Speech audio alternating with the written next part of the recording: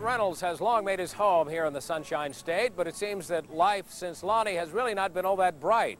Since those two broke up, Burt has gone broke, his passion with Pam Seals has faded, and now the 70s sex symbol is reportedly dating someone who is a stripper. Her name is Pandora Peeks. After you meet her, perhaps you'll understand why. Mr. Burt Reynolds? Burt Reynolds is the Richard Nixon of Hollywood. He may fall down, but he does get back up. Once again, the press does have Burt to kick around. Suddenly, Burt Reynolds is in a movie where everybody's saying this is the one that's going to bring him back. Striptease is that movie. Burt plays a congressman, and just to get the part, the once proud box office king had to campaign like he was on Capitol Hill. I slept with the director.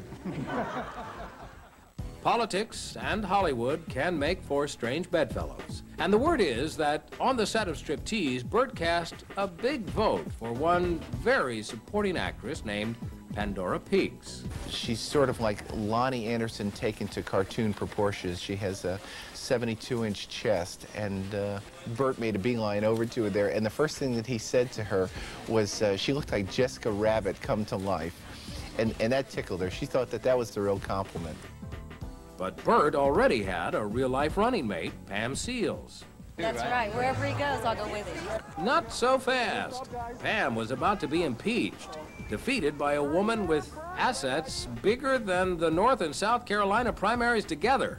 A month and a half before Burt told Pam to pack her bags and move back to Tampa, he had confided to Pandora that the relationship was essentially over.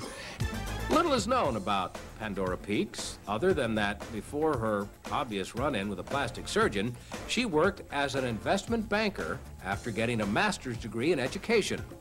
Pandora's publicist says Burt and she are friends. Basically, it's a chance for him to be a little footloose and fancy-free here that he hasn't been for a while. And if an award is in the picture, as some are saying, Burt Reynolds' role in Striptease is the part that will transform him from a tricky dick-type character into the comeback kid.